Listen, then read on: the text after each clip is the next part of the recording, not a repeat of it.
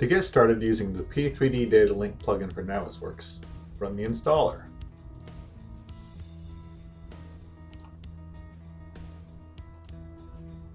Next, we need to open a piping model in Navisworks.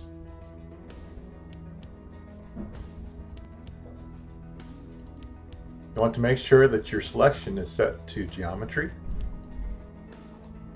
and then open the properties palette. Out of the box, you can select an object, go to the AutoCAD tab and view some of the properties.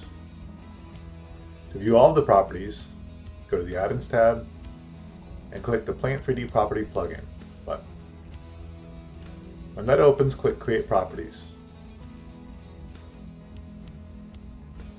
You can save in an NWD from here, or you can click Done to close the dialog.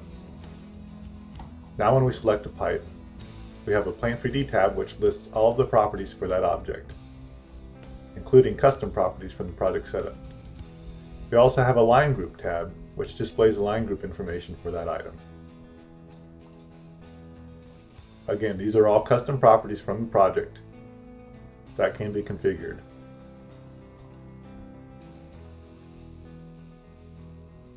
We can publish an NWD and the properties will be saved with the file.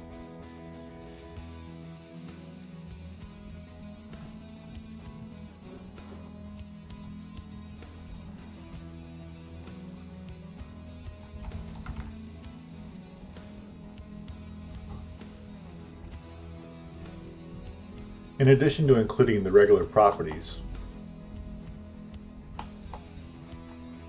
the plugin also converts hyperlinks. For example, you can see the hyperlink here, and you can go to the Hyperlinks tab and open the item. You can also go to the Home tab, click the Links button, and click a link in the model.